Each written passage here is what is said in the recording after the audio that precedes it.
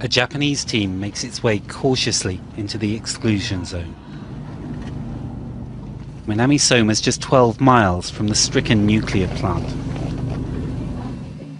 People here have been warned to stay indoors. Visitors make the local hospital nervous. The door is locked. They check them thoroughly for radiation before they'll let them in.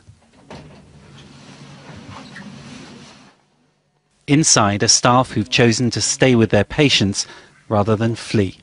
We're not really supposed to stay here, but this is our job. I really resent the nuclear plant. At City Hall they say supplies are running out and no one will help them. They've been forgotten or abandoned by the powers that be. We weren't told when the first reactor exploded. We only heard about it on TV. The government doesn't tell us anything. We're isolated. They're leaving us to die. Those stuck here say they have no means of getting out. Fuel is scarce. Relief teams are reluctant to rescue them. They're refugees in their own country.